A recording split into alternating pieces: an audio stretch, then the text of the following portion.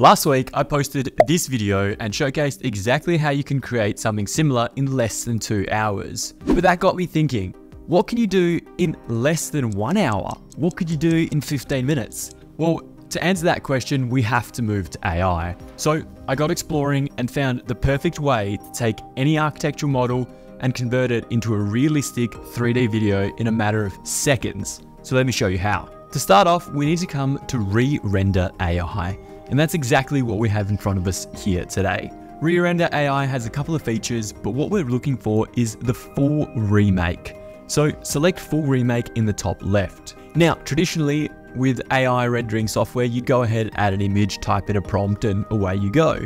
But what makes this so special and makes it so useful for us is the 3D model import option. So instead of adding an image, we can import our 3D models from any software that we've exported it from. Now, if you're a Patreon subscriber, the link is down below. This model is of course in the subscription. So what we're going to do is drag and drop our 3D model into ReRenderAI and then use our scroll wheel to find the camera angle that we want to set. Left clicking to orbit around and right clicking to pan. For me personally, I'd like to see a scene from below this swimming pool looking back up at the house because I believe that will make for an incredible scene. But at the same time, I want the AI to know exactly that this is a pool rather than it generating some random object in the middle of the scene. So once I'm happy with the orbit and setup of that image, I can go through the pre-selections for re-render. Select any of them that you prefer or scroll to the bottom and add a style in.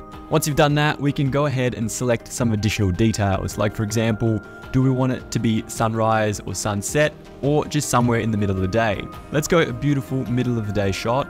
We'll select our season as spring for some nice wildflowers. Make sure our sky is relatively clear. We are somewhere on the coast, so we can also include that detail. The street itself, let's go beachfront, and of course the architectural model itself is predominantly gypsum, but we could reimagine it if we wanted to and go brick, stone or concrete. For now, I'm just going to leave it relatively simple and go confirm. Now, the hardest thing about rendering with AI software is being a prompt engineer. You have to know what you're doing, but thankfully here we don't have to worry about it. On the free trial, we can't even change the prompts, which is a good thing and a bad thing. So let's just go ahead and hit the next button whilst leaving it as balanced. If we want to try and mess with these settings to get an even more creative image out of it, go ahead, but for me, I'm just going to press next. You'll see it's going to do its thing. It's going to automatically type out the prompt for you, and then you can hit the render button. Now, I've exceeded my credit limit for today, which means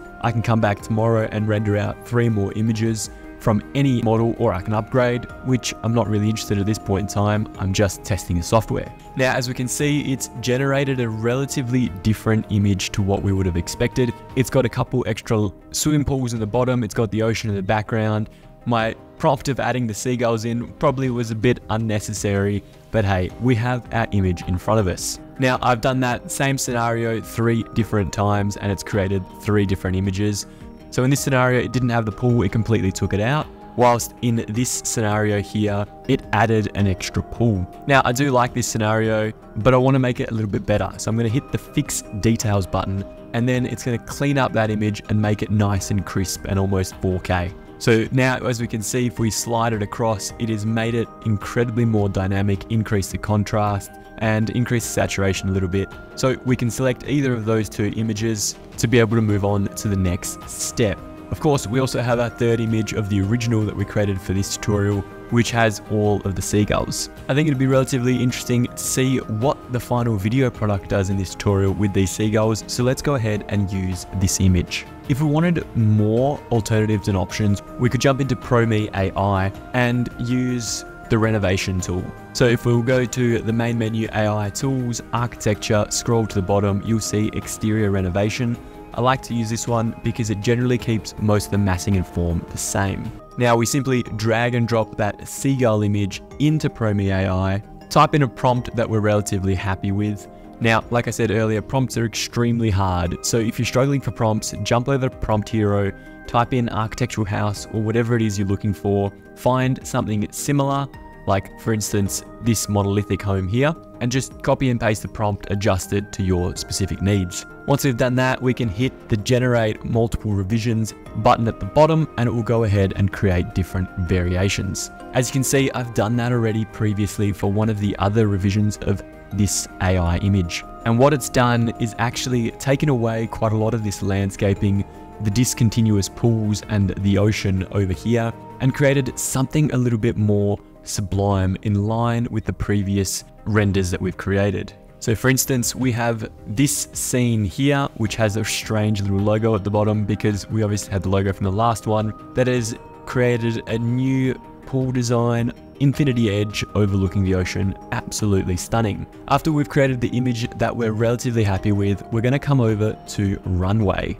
Now, Runway is definitely leading the space for image to video. And right now they've introduced Gen 3 Alpha, which is what we're going to be using. So we can either go text/image to video down the bottom, or we can get started with Gen 3 Alpha. I'm using the turbo version because it's free. You can use the Gen 3 Alpha full version with the paid option. We're going to drag and drop that image that we created from PromeAI, crop it so it's exactly to the scenes of Runway, copy and paste the exact same description we had in Prome into Runway, and then let it generate. Now, I found that using the 5-second duration doesn't allow the software to actually understand the image fully. So I generate the full 10 seconds and then cut out the bits I don't need. You'll see exactly what I mean in just a second. So now that it's finished generating the image, we can press play and watch it together. So on first glance, we see those birds moving, panning towards the house. Absolutely stunning.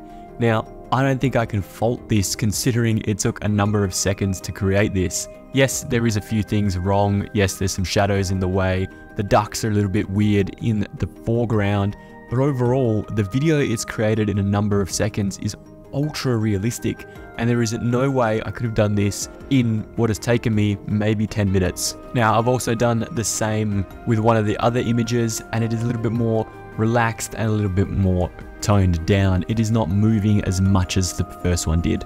But what you'll see in this variation is it starts with the existing render and then it slowly pans into its version of what it believes the house should be. And then it starts moving the camera angles. So like I said originally, the 5 seconds just isn't long enough because the first 5 seconds are a little bit weird and just finding their feet, whilst the last 5 seconds are what we would actually be able to use from this content. Anyway, that's all from me, team. Thank you so much for watching. I hope you enjoyed the video. If you did, make sure you smash that subscribe button down below. And like always, I will see you next week.